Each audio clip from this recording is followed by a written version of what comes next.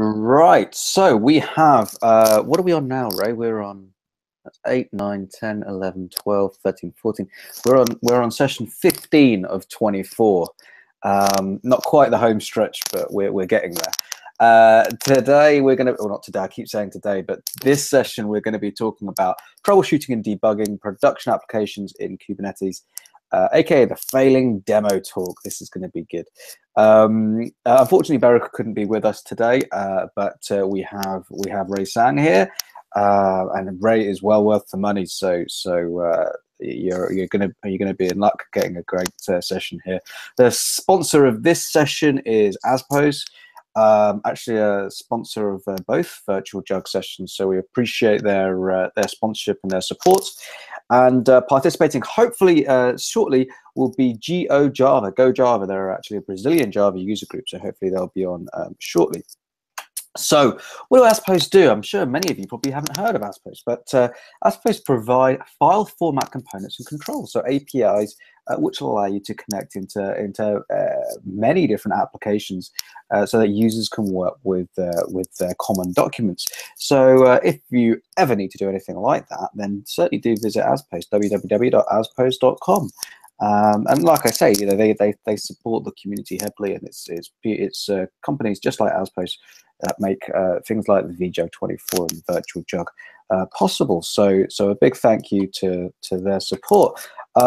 Talking about making the vJUG possible, we have Zero Turnaround, of course, who are the company that sponsor the virtual JUG, and without which support, literally none of this would be possible. So a massive thank you to Zero Turnaround.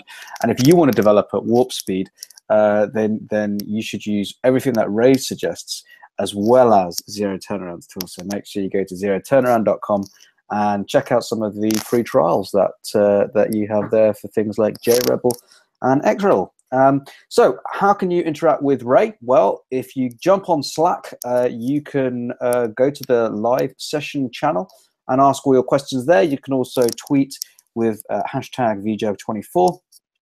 And make sure you do increase your video quality so that you get the best experience with the highest resolution. Just click the settings cog on your video, and you can crank that up to the highest you can get.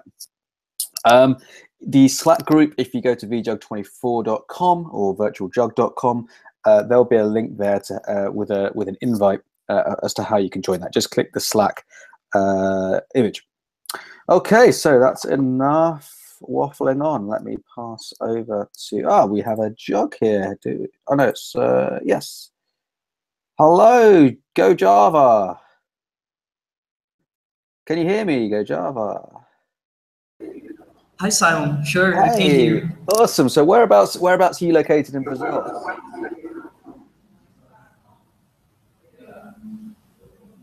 Can you still hear me? Can I hear you now? You can hear me now. Okay. Whereabouts are you located in Brazil? You're based in Goiânia. Okay. It's just 300 kilometers from our capital, Brasilia. Okay, that was my next question, because unfortunately my geography is not too great. Okay, well, welcome to the Virtual Jug. We'll be passing by later to ask any questions or anything like that. So sit back and enjoy the session. So with that, I can't stop saying, did someone say Kubernetes? And I see you, Ray. I'm sorry, but over to you, Ray, in your own time. Alrighty. Well, thanks, Simon. And you definitely said Kubernetes, and that's why I'm here. So I'm gonna go ahead and share my screen and start the presentation. Can you all see the screen? We certainly can. I certainly hope so. All right. Well, thanks again for vJUG to host this vJUG24. I really appreciate to having me here as well. And here we go. My name is Ray. I'm a developer advocate for the Google Cloud Platform. What that means is I'm part of the engineering group here at Google Cloud, and I do two things. Number one is I try to bring some of the latest and greatest technology that Google has to offer to developers all over the world. And I also like to hear about the feedback, the usages of our technology as well. And I would love to hear about your thoughts and your feedback, your comments. The best way to reach out to me is on Twitter @Satanism. So please reach out. I'd love to hear from you. The session was gonna have a co-speaker. Unfortunately, Baruch is unable to make it today, but I do want to mention that the session probably would have been a lot better when he's around. So I'm sorry that he's not able to join today. So enough about the intro. Let's jump straight into the content. And today I'm going to show you a microservices application that I already developed before. And I'm not here to talk about the reasons of using microservices or whether you should be using microservices or not. But that if you do use it, and if you happen to be running it in Kubernetes, which is a great platform to be running it in, here are some of the tips and tricks that I got that I can share with everyone. And to demonstrate the application and the capabilities, I built this simple application. It's a guestbook. It's one of the best looking application I can ever write because I'm not a front-end developer. As you can see, it's just black and white. And you can simply enter the name and message, and it's going to say hello to you. And we're going to record this in a guestbook in a database. And this is actually using multiple microservices behind the scenes. And obviously, probably not the best example of microservices, but it actually, is simple enough and also sophisticated enough to communicate some of the common issues that you may be running into.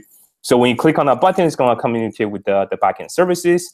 And here's the high-level architecture diagram behind the scenes. So the UI issues the greeting call to hello world service that says the hello back. And then there's a whole CRUD RESTful service that stores the messages, and that's going to store the data in MySQL. Okay, and we also are using a Redis for session replication. All right, so let's just take a look at this app and see how that's being deployed and see if everything works. So I'm going to go to my little visualization tool here. This is actually a Kubernetes cluster I have running. I can see that we have 5 nodes. So this is a Kubernetes cluster with 5 different virtual machines. This is actually running on Google Cloud Platform in Google Container Engine. All I needed to do was click a button and say I need 5 nodes, and here comes the cluster. And I already deployed my application into it. And the way that these applications are deployed is basically through a series of these YAML file or the YAML file definitions. And these are basically describing like what container images I want to run, and how many instances do I need, and how do I expose them as a service, and such and such. You can learn more about Kubernetes in detail in some of the videos I have online as well. But here's the application that's deployed. And Kubernetes distributed the deployment across the many different nodes that I have in the cluster. So for example, on the top here, I have 2 Hello World UI instances. This is the front end, and they happen to be talking to the guestbook service. And I got 2 instances here as well. And I have MySQL deployed also, and so on and so forth. Okay, and the boxes in green, these are called the services. So these are the load balancing first-class citizens in Kubernetes. So every one of these services IP address, and some of these services I explicitly set it to be external load balanced, so that in addition to an internal IP, we also have an external IP. So I can click on this external IP, and I should be able to see the page. Let me try that again. Click on the IP. Oh, where did it go? And okay. Well, that is a problem here. This demo is not apparently working. You're living up to the title, to be fair. Baruch is not here to help me troubleshoot it. He usually has a video of the backup, but he's not here. So that is too bad. I guess we'll have to figure out what's wrong and somehow make it work. So let's see what we got here. White label error message. That's pretty bad because I didn't have a better looking error page. And this is probably one of the worst error you can get. It's a combination of internal server error with a status of 500, also a 404, and a null. So it could be a null pointer, it could be a 500, it could be a 400, 404. At this moment, I have no idea why this is the case, and it doesn't seem to be going away. So there are limited options in terms of what we can do to troubleshoot this. And I've been in the industry for a long time, almost 15 years now, and I had my share of doing production support and getting called up for production issues like this at 3 a.m. in the morning. And there are a few things that I do first. Usually I ask the audience what you like to do first, but here I get to choose. Maybe, well, let me see what is going on here. So usually I would probably check another environment like staging, right? So this is my production environment, and these are all the instances I have running right now, and they all seems to be healthy because I got health check in Kubernetes, and they're obviously running. But let me see about the staging environment. In Kubernetes, we have the concept of namespaces. What that means is in the same cluster of the 5 machines that I have, or however machines that you have in your cluster, I can actually carve it up into these virtual grouping virtual units. These are called namespaces. And within the same namespace, I can, or within different namespaces, I can actually deploy the same application. So what I have done here is to deploy the same application in the staging namespace already. And I should be able to see get pods. And I have my staging environment running at this very moment. And I should be able to figure out if I have the same issue in staging, right? It's probably the first thing that we do is to check different environment. Does other environment work, or is it just production? So I'm going to go to this staging environment. I have a new endpoint here. I'm just going to go and run it. And oh, I'm going to say hello. I'm going to pretend to be Simon here and say hello. And that definitely worked. But for my production, definitely not the case. So then I probably need to check, well, hold on a second. Are they actually running exactly the same application? Maybe it was the deployment issue. Maybe the wrong version got into production. So we have to check it. How do we do that? Well, usually what you would have is the YAML file that you use to deploy your application into your production environment, into your staging and everything else. And typically in the deployment file, let me see the UI deployment, we will be able to specify the image. So this will be the container image I am going to deploy. Now, unfortunately, I made a big mistake here. I'm using the latest version of Hello World UI. But in Docker and Docker container tags or image tags, latest could mean anything. Even though we're doing continuous integration and continuous delivery, it doesn't mean we always deploy the latest tag to production environment. In fact, what does latest mean? Your latest tag on your machine could be very different from my latest tag on my machine because we pulled this image at different times. So this is a little troublesome, okay? But luckily, what we can do is we can say kubectl. Let's see, get the pods. So we can actually see the running instances. And here's a little trick. We can do a kubectl describe one of these application instances. And if you scroll up a little bit more, you're going to see all of the, say, environmental configuration, all of the settings that we applied. And we should also be able to see the image that's being deployed. And latest is not exactly useful, right? But we can also see the image ID, and that will give us a hash that's unique to this particular image that we're running. So this hash ends with 6473E. What we can do is to do very similar things. We can do a get pod, but only in the staging environment, right? And then we can also do a kubectl in the staging environment. Let's do a describe pod, and we can just double check the hash to make sure that this is in fact the same application that's running. And if I scroll up a little bit more, let me see here, image, and 6473E. So at this moment, we are pretty certain that the application is the same because the Docker image hash is exactly the same. But I have no idea where this came from because the tag is latest. Again, this is not the best practice. You should always tag it with the version of the app or with a Git hash of some sort, so you can uniquely identify this particular application image. But since we don't have it, luckily we actually have this image stored in Artifactory. What that means is I can go to Baruch's Artifactory instance right now. I do need to log in here, so bear with me as I log in, magically put in the password. I can actually do a search, so I'm going to zoom in a little bit, and I can check, I can put the SHA into the checksum, and out comes the container that actually matches the hash.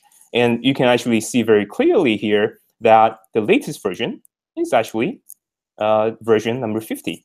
Okay, so we can actually go into this version, for example, and we can see even more properties. You see here, we can actually see the manifest of what actually went in.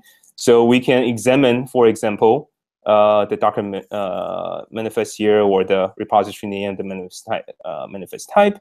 And I think down here we have builds, for example. So because this image came from a Jenkins server doing CI/CD, it actually links directly to the Jenkins job that built this application, which is really, really handy. Unfortunately, I don't have the Jenkins server up and running at this moment, but if I did, I can click on this link and it will take me to the pipeline that produced everything, and I can kind of figure out where this actually came from. Okay. Now, I'm not a expert in this Artifactory, unfortunately, because Baruch's not here. But what I do know is there are things I can drill into where I can actually potentially find what actually went into this particular image. So here I can see that, now, I don't know who Mark is, but that's not Baruch and that's not me. But somebody pushed this image, right? And so I can know who actually did the, created this image in the first place. And we should be able to see a few other things in here. If we look into it, we can see how this was built. We can see the environmental variables. We can see the modules that we were associated with this image. And here we can actually see exactly which particular jar file that we're using as well. And this kind of gives you the traceability into what actually went into this image in case you do need to go back and figure out what is wrong with your application. Okay. Now, assuming that this all checked out, this was a application that was tested and approved. This is a container image that was built properly by the person that we know and authorized to deploy it, of course. But we're having this issue. Now, we got rid of the inconsistency between environment. We got rid of the potential suspect of deploying the wrong version of the app. We established the fact that latest was not useful, but we were able to figure out exactly what version went in. Now what? Well, typically, we will go into the logs. We'll probably go into the logs and see what other detailed error messages we may actually have. So in Kubernetes, this is actually pretty convenient. We can get the instance, of course, and we can actually get one of these instances, right? And we can just do kubectl logs -f, and we can actually follow the logs. So anything in the container that you output as a standard out or a standard error is going to be captured through the Docker streams and forwarded to Kubernetes. And Kubernetes can just read the stream directly from this one command line. You don't actually have to figure out which machine is running this process. Kubernetes already know this and it can figure it out for you. All you need to do is to figure out, well, which instance do you want to see the logs? Now, we have an issue here because we have like 2 instances here, right? So the probability of me finding the instance that has an error is about 50-50, right? So if I do this, I'm pretty lucky today. I actually see the error. And if I scroll up a little bit, I hopefully can see the root cause of this. And this is quite a lot. I don't know where to start, actually. There we go. So here we have a HTTP client error exception, receive for null. Okay, well, not so useful. I'm not still quite sure where the issue is. We know this may be happening on a certain line of code, but it doesn't necessarily help me because the error message is not good enough. It doesn't necessarily help me figure out what's wrong. Now, we all know that potentially we don't run just 1 or 2 instances in production, right? So what if we actually have multiple instances? So if we have more than just 2, right? And let's go up to, say, 5. now the probability of you finding the right logs just decreased, right? Now you have 1 in 5 chances to actually hit the instance that actually has the right logs. The more instances you have, the less likely you're gonna find the right one the first time, unless it's the problem is very prevalent and is happening in every single request. Then you have a much bigger problem as well, right? But there's actually a little utility that one of the audience in my past talk told me, and the utility is called Stern. And with Stern, you can actually just specify the name of the app or the deployment. In this case, it's called Hello World UI. And it can automatically figure out all of the running instances behind the scenes. So whether you have 6 or you have 10, it's going to be able to aggregate all the logs together into the same console. This is actually quite useful. This is probably the first time I showed this in a talk because I didn't know about this utility before. What that means is if I go back here and do a refresh, let me do the refresh here. Maybe that's not the best way to show it, but if I do a refresh a few times, you can see that new logs actually came through from different servers, right? So if you need to proactively just tell the logs from all of the potential instances that has an issue, this is a really good utility to use. It's called Stern. Okay. Now, of course, when you have so many issues flying by, it's really hard to isolate exactly what the problem is. Now, in most of the Kubernetes deployments, there are ways for you to aggregate the logs together and store them in a centralized logging. Potentially, for an on-prem deployment, for example, you may be able to deploy a Elk stack. You can deploy basically Elasticsearch, Logstash in Kibana, and then you can get aggregated logging directly in Kubernetes. What that means is everything that you output to standard out and standard error will be forwarded to centralized logger, right? And from there, you can just do your searches, and you can potentially analyze the log a lot better. On Google Cloud, because we ran this application on Google Cloud Platform, what that means is we actually came with a centralized logging tool already, and it's called Stackdriver Trace. And if you provision a Kubernetes cluster on Google Cloud Platform, this is provided to you automatically. Okay. What that means is I can go ahead and I don't know if you can see it, but down here I can pick and choose. I want to see the logs for my GKE cluster. That's our container engine cluster, and I can choose the cluster I'm actually using. I got 2 clusters. I need to see the one I'm using for the demo. And then I want to see the environment, which is in default. That's my production environment. And here you can actually see all the errors that's happening. And you can click into one of them, and you can actually just see all the details. This is a lot easier if you need to go back and kind of read the logs or without so much interruptions with other things streaming by. In fact, you can also do a search if you want. So I can search for exception, and that will show me all of the log messages that has exception in there. This is also quite useful. Again, this error message is not entirely useful by itself. But here's the thing that I like to do also, which is to kind of figure out whether this error is prevalent to all of the instances, all of the servers that I have, or is it just uniquely isolated to one of the instances, right? Because it could happen. Sometimes there's just one bad instance, and what people typically do to fix it quickly is to just kill it and restarting it. And that's very easily done in Kubernetes, but I don't recommend it. That's what you do, especially if you want to figure out what actually went wrong. Because if you kill the instance that's bad, then there is a possibility that the same issue come back a week later, and you still don't know what's wrong, and you kill it again. And you're just going to have this recurring problem. This will be a valid question to ask. Now, in the logger, we can also potentially export the log into different services that we have. For example, we can stream this log to a messaging service that we have called PubSub. What that means is you can actually write an application that monitors the log stream, and you can potentially build real-time analysis and real-time metrics directly from the streaming log messages. You can also store the logs in long-term storage, in cloud storage.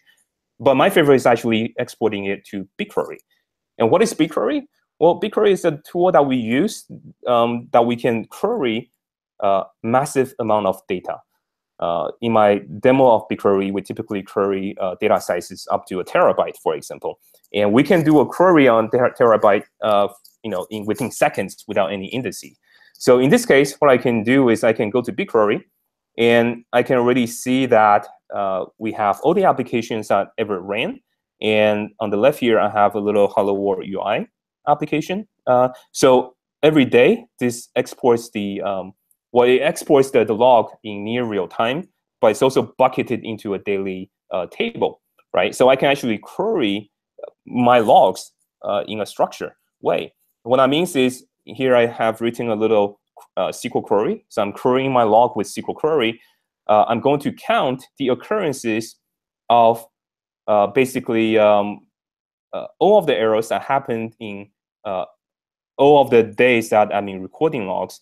That's from a container of the name Hello World UI. That contains exception. I'm going to group by the name of the pod to see, or the instance of the application name, to see if they came from one instance or multiple instances. And I'm going to order by occurrences. So I'm going to see if there's one instance that has the most. And I can just run this query, and it's going to query my log. And this should give me a result back. And in this case, it may appear that this is pretty evenly distributed, right?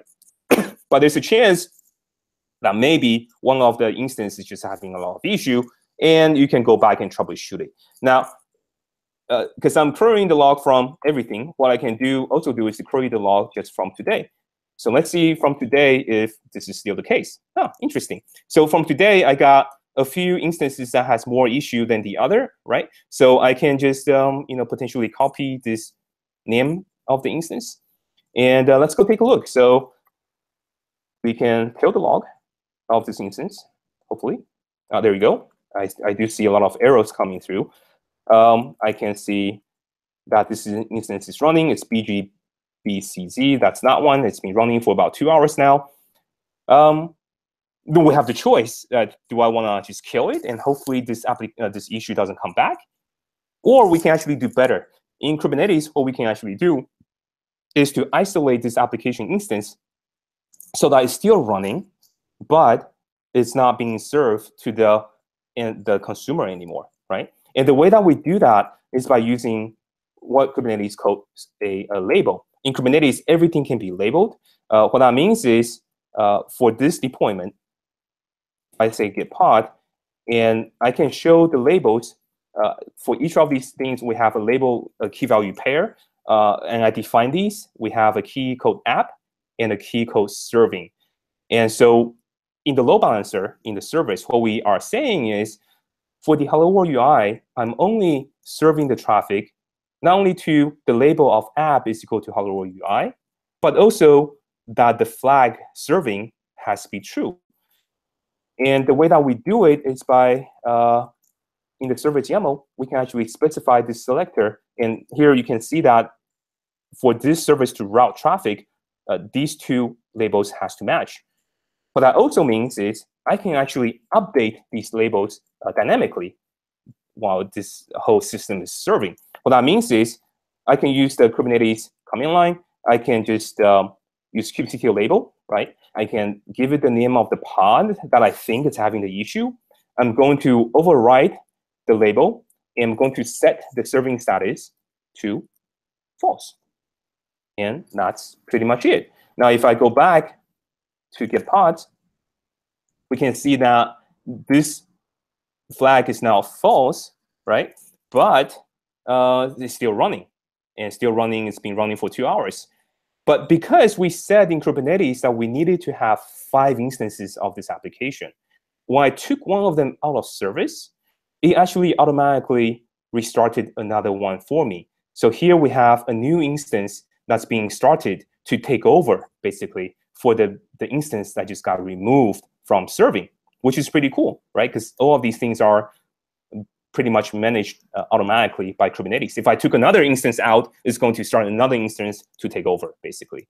Now I have isolated this instance, then I can do a lot more in-depth troubleshooting. For example, in Kubernetes, I can get into the shell of this container. If you're using Docker, you can use Docker exec. When you use Kubernetes and multiple machines is running behind the scenes, rather than SSH into that machine and do Docker exec, what I can just do is do kubectl exec, and here I'm in the shell. And I can do a PS, I can see my applications running. If I got my logs, I can go tail my logs in the file system, which I don't recommend you do. But in case you do have something in the file system, you can introspect it as well. You can issue, for example, I think it's -3 to force the JVM to dump, the thread dump, or whatever that may be. You can do a lot more things here, right? But you can also, for example, if you have a JMX port that's opened, you may be able to connect to that JMX port directly. And the way that we do it is by establishing a secure tunnel from your local laptop directly into the container and connecting to a specific port. What that means is we can actually do a port. Let me see here. Pull forward. Yeah, there we go. So I can do a pull forward, and then I can give it the name of the pod, right? So let me see here. The one that's not serving is this one. So I can do kubectl pull forward, the name of the instance I think is having an issue, and then I can specify the local port, like 1990, for example. I want to forward it to the remote port in that container, 8080. Okay. So for example, if I want to see if this instance is actually having issue, I can just establish a pull forward directly to that specific instance. And once I've done that, I can go to my local 1990 and take a look. Huh, interesting. That works. Okay. Hello, Simon. And so if you think that one of the instances is having an issue, you could definitely use this technique. But in this case, it doesn't seem like the issue is isolated to the instance itself. This is a proper instance. It works. So something else must be wrong. So what can I do? Well, there are choices now. We can either get rid of this instance because it's not serving anymore. We can just go ahead and delete it. Or if we really want to, we can kind of try to put it back into service. And the way that we do it is by simply flipping the flag back to true. And if I do a get pod again, this is now running and now serving. But because we told Kubernetes we want to have 5 instances total, by putting one back into the service, now we have 6 instances in total. So Kubernetes has to pick and choose an additional instance to remove. There's a heuristic in terms of how that's being done, but typically it tries to remove the instance that has the shortest age, or the shortest age, basically, because it's most likely to be the newest instance and it's probably not warmed up yet. So it tries to keep the oldest instances around, right? So in this case, it removed one of the instances by going through some kind of heuristic. Okay, well, that's still not helping us out. We check the logs. We can troubleshoot the instance individually, and this obviously seems to be working. What else can we do? Well, maybe because it is microservices, maybe there are some things that's happening behind the scenes in service-to-service communication that's just broken. We can actually do that, and you need to build in your application to have such a capability, and that's called distributed tracing. Okay, with distributed tracing, what you do is you pass a unique and basically a trace ID throughout the request and downstream to all of the other microservices that you made the call from the initial request, right? So from a single request ID, you will be able to correlate all of the service calls that's being made from the original request. And I remember doing this the first time that, several years ago, the first time I had a service-oriented architecture implementation, my first manager was like, hey, Ray, just remember, if we're making the calls to another SOA service, make sure you propagate the request ID or trace ID downstream. I'm like, why do I need to do that? And he said, well, because we're in consulting, right? We have to make sure that when the system is slow, we can tell the customer which system is actually running slow. And that's what's very valid, right? Because, even without blaming anyone, right? We need to determine where our bottlenecks are. If you have latency issue, if you have certain communication breakages, you need to know where in the chain of the call is actually causing the problem. Typically, people do this by using Zipkin, and you add a tracer into your app. Then you forward the trace information to Zipkin. You can have a very nice view of the call stack. in Google Cloud, we also have our own backend. It's called Stackdriver Trace. So you can actually forward the same Zipkin data to a Zipkin proxy, for example, that will subsequently be able to forward all of the trace data to Stackdriver Trace. So this is what we can actually see in a traced system. So for example, on the top here, I can see that somebody made the call. That was me. I made a call to hello Ray, right? And I have API messages. And these are all the external or across the network boundary calls that I made. And you can click into every one of them. And you can see in more detail of what happened here. Was somebody called the repository entity controller, and this is the amount of time that it took, right? So we can see a lot of information. We can also maybe find out, are there any 404s? So let's see. Oh, there are some 404s. So if I click into it, this is nice. So I can see that this initial request that I made to the homepage made the call to the hello service, and for some reason, it returned the 404 status code. So this kind of helps me to figure out that where downstream in my service calls may potentially have caused the issue. Okay, so I know for a fact now that the 404 message I got is probably coming from this one call. But why did this call took place in the first place? Why did somebody make this call? Well, for this, we really have to go back to the logs and understanding our application. But we saw the logs. The log was not useful. Then the question is, what do we do? Right? Typically, what people do is they go back to their source code.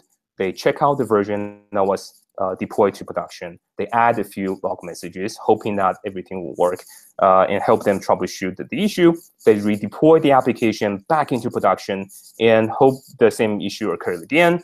And when that time comes, you go back to the log and you try to figure out what's wrong.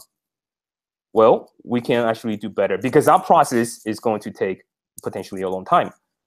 What we can do is that for every one of these application instances that we're running, it's actually running with a special Java agent. It's a debugger agent that Google Cloud provides. You can run the debugger agent even outside of Google Cloud, and you can do exactly the same thing, which is we can find the application in Stackdriver debugger, in this case. I can find this debugger. I can find this application.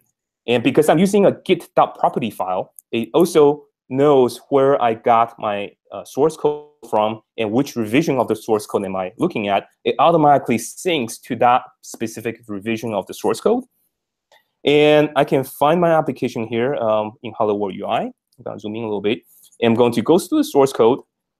And I'm going to show you a few things that's pretty cool. So here's the controller that I have. And we can do two things. Well, number one is we can add the logs. So here I'm going to go to log point. And don't you wish you can just add the log to a running application on the fly? Well, this is what we can do. We can say here, we can just start typing the log. So we can say, usually what we do is, one, I'm here, right? That's how we add our debugging message. And that very moment that I click on add, this log message that needs to be printed on this code path is automatically distributed to all of the running instance attached to this debugger. Okay? And that's quite magical. In addition to just simple message, I can also say the name is, and I can put in an expression. So I can actually introspect the variable, the values in the variable that's currently in scope. Okay, and maybe I add another log, 3. I'm here. And then let me just add another one for here again. Okay, and again, these are applied directly to the application at the runtime. You don't have to do anything else. And if I go back to this app, if I do a few refresh, right, the code might have executed through these a few lines. What I can do is I can go back to the logger. Let me go back to logging. And by the way, this is a live demo. And if everything's lucky, I should be able to find the log. Here we go. Log point 1. I'm here, right? And that's automatically inserted by the debugger agent. And log point 2, the name is empty. So what that means is this is a user error. The user forgot to put the name in. Of course, that caused issues, right? No, well, not really. But knowing that is the case, now you can very clearly see what is wrong with your production system. And the debugger is something that we actually use in Google internally as well. These are pretty much the same debugger agent, and they add very, very minimal overhead to get this kind of capability. So we actually use the debugger agent in our production system. We can do even better. Don't you wish sometimes you can just step through the code and capture a code stack, just like you do with a real debugger? Right? But you cannot do that in a production environment, because if you attach a real debugger into your running process, what is going to happen is you're going to stop the user. The user is going to wait for a response until you step through all the code, until you're done with debugging. That's not very useful. What we can do is to actually add what we call a snapshot. And with a snapshot, what we can do is we can add a snapshot, for example, here. And right now, we're listening to all of the instances, waiting for an instance to have, executed this line of code. And now that we know this is a user error, what I'm going to do is to open up a new window. Let me see here, a guest window here. And I'm going to paste this in, right? And as soon as that's done, and let me see, Ray, hello. Right, so I'm executing through the code. And as you can see here, we actually captured a code stack immediately. And I can see all the methods of the code stack that's been going through. But more than that, I can look into the variables that's in scope. So I can introspect what this has at this very moment. This has hello world service. We have the endpoint set to hello, right? And we have the name. That's the variable here in scope. And that is Ray, and so on and so forth. You can use this tool very easily to kind of figure out what is actually happening in the code without stopping the world. Okay, so combination of ability to add new logs and also introspect the running code stack really helps people to debug a production system, especially when you have so many instances of microservices. One of the questions I get is, well, can I isolate, for example, this log to only certain requests? And the answer is actually yes. You can actually put in a condition here. So we have conditionals. What that means is if you have session or some kind of request ID in scope, you can actually just isolate the condition to that particular ID, and that helps you narrow down what you are actually troubleshooting at. Okay? So with that being said, I know we covered quite a bit of things. I just want to do a quick recap before we end the session. So in addition to all the Kubernetes like out-of-the-box command lines, in addition to the aggregation tools, just remember there are other tools that you can use for tracing. For example, Zipkin, that you need to have the visibility into your code stacks across network boundaries. And on Google Cloud, we also have Stackdriver trace, and you can run a Zipkin proxy that automatically forwards Zipkin data to Stackdriver trace, so you can take advantage of a hosted service. In addition to the trace stack that we can see, here's another thing that's really cool. We can automatically generate latency distribution. And in addition to that, we can also automatically generate degradation report. What that means is if you deploy a service today and it slowed down the overall latency, we will be able to detect it when we can actually generate that information and notify you automatically to tell you that there was a degradation in certain of your services, basically. We have a production debugger that you can potentially use. And again, this debugger can work even outside of Google Cloud Platform as well. And it's quite useful. You can keep it running the whole time. All you need to do is by adding a Java agent in this case. Okay. And that's pretty much it.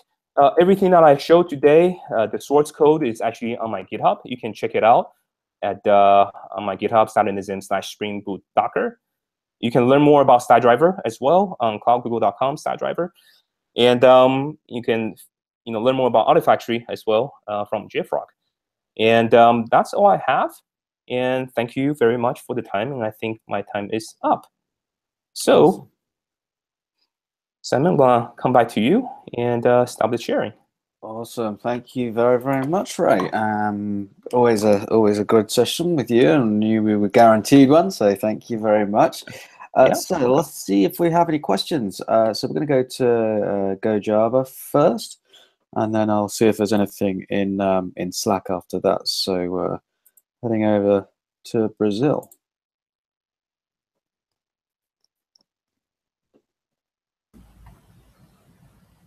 Hello. Hey. We're just translating the presentation. Thank you, Ray. Oh, thank you. Thanks for translating as well. I appreciate it. Hopefully, it was able to catch up as well. Yeah. So thank you again for hosting there. Okay, so let me see if we have any questions in the live session. There's actually another conversation that's happening, which is quite interesting in the live session channel. I can't see any questions.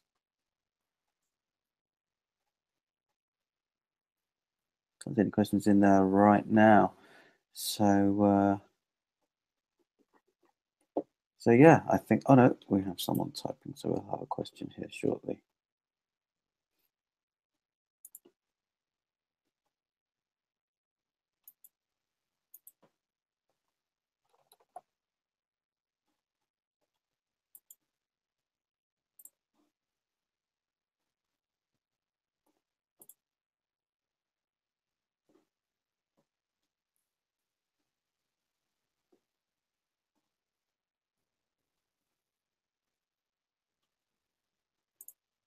Maybe.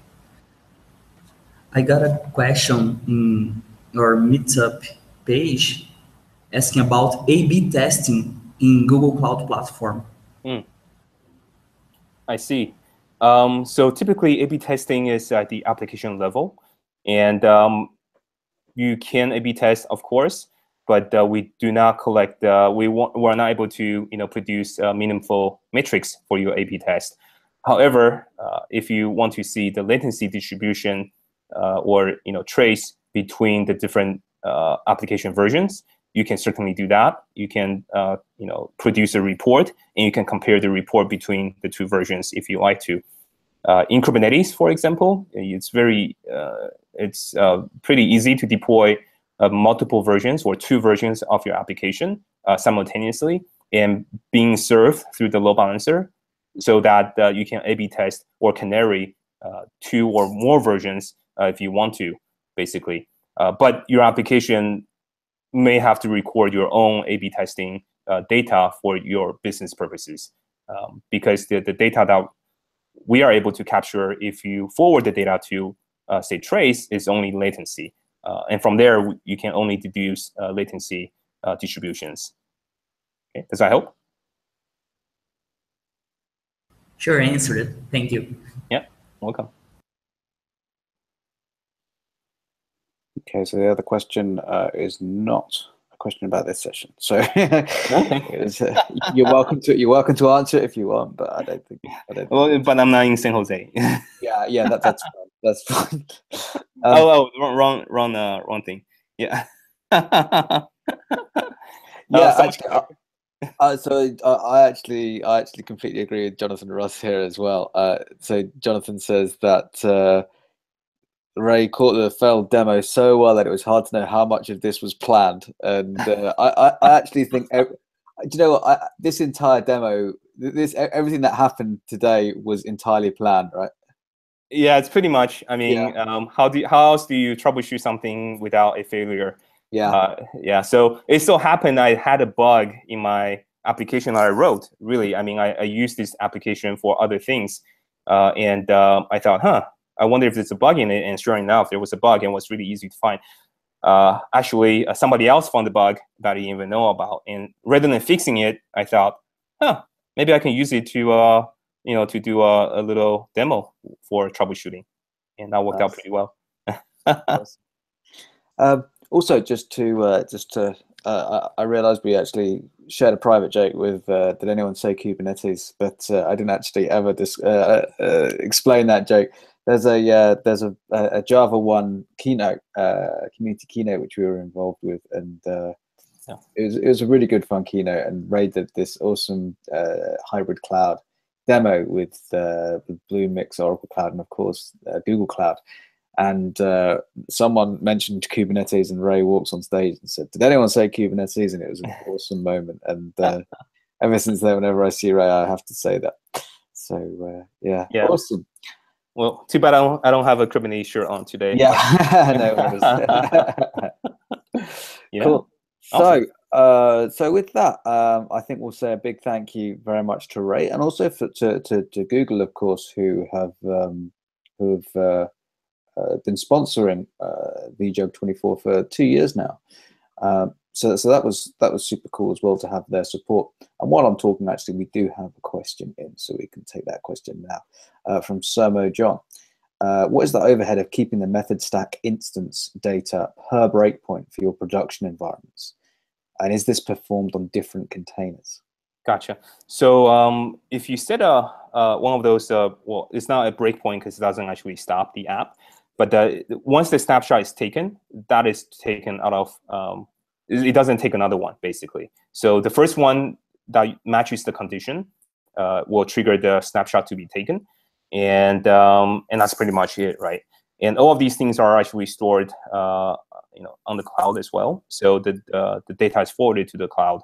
That's why you can see that data in the console. So there's very minimal overhead. So it's not a constant overhead, pretty much. It's just when something happens, kind of overhead.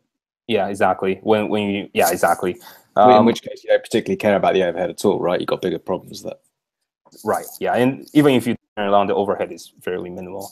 Yeah. In addition to what I showed today is doing both the log and the snapshot directly on the web interface. You can actually use IntelliJ and install a Google Cloud plugin. So without going to the web console, you can just, in your own IDE, you can attach a debugger on your running application instance, assuming the agent is running there. And from there, once you attach the debugger, we will check out the code from the right revision. So you're not debugging the wrong version of the code. And from your IDE, you can also set up a snapshot. And from there, whenever somebody goes through that line of code that matches the condition, your IDE get notified, and you can actually see the code stack as well. Okay. Yep. So yeah, I think that's pretty much all questions then. So Ray, massive thank you for supporting the Virtual Jug again. Always a pleasure to have you on. Yeah. And congratulations on your recent vJuggernaut award. Oh, really? Did you get one this year? Oh, was it last year you had one? Well, I don't remember. Oh, okay, right. Yeah. I'm getting confused. Well, hopefully it's getting late on vJug, isn't it? I know. Yeah. I'm sure it'll happen. Yeah. No problem. Yeah. Okay, so our next session is Audrey Naveau, the end of polling, why and how to transform a REST API into a data streaming API. So that'll be happening in just over 5 minutes. So we'll take a short break for 5 minutes. Wow, Ray, where's that? You're in New York. That's New York from our office. Yeah. That's a big show. Yeah. Nice. Must be nice to be home, though. Yeah, it's not bad. Cool. So we'll take a 5-minute break there, and we'll start again with Audrey in 5. Thanks very much, Ray. And thank you to Go Java as well. Cheers, everyone. Thank you, Simon.